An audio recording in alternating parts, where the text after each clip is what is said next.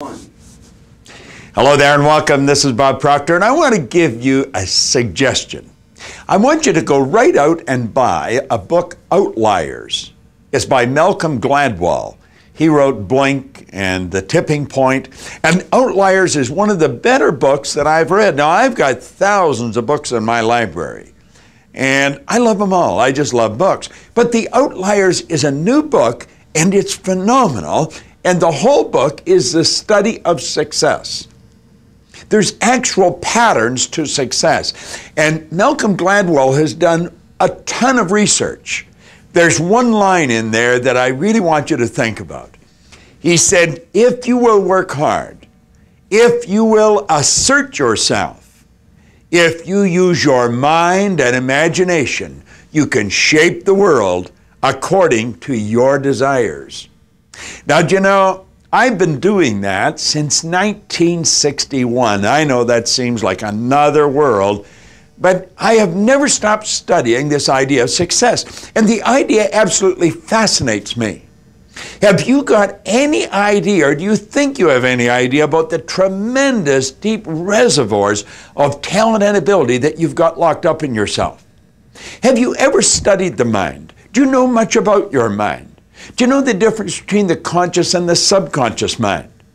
Do you see, as we begin to study, our whole world starts to unfold. We're something like a flower, and we come in like a little bud. And the trick is to fully bloom.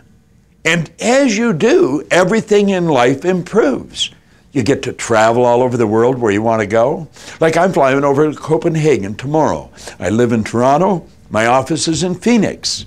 I'm going from there to Sweden.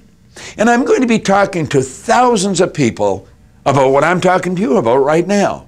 The beautiful thing about the internet, you can just flip it on and there you are. Now, I want to suggest that you go out and buy the book. I don't care if you don't read books, start.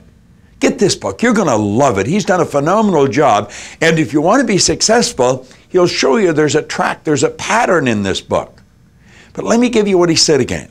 He said, if you will work hard, if you will assert yourself, that's very important. You've got to assert yourself. If you will use your mind and your imagination, you can shape the world according to your desires. That's a nice idea, you know. I have a couple of friends, Holly and Rick Walker, and they put a new film together, Beyond the Secret. They have paid me the honor of letting me be one of the players in that film. It's coming out in April. You want to watch it. Beyond the Secret. Where do you go? How do you use your mind? What are you doing with your mind? Remember, if you work hard, if you assert yourself, if you use your mind and imagination, you can literally shape the world according to your desires. You think about that for a while. And get that book, The Outliers. You will love it. An outlier is someone that's different. And I'm going to tell you something. You're different. You really are.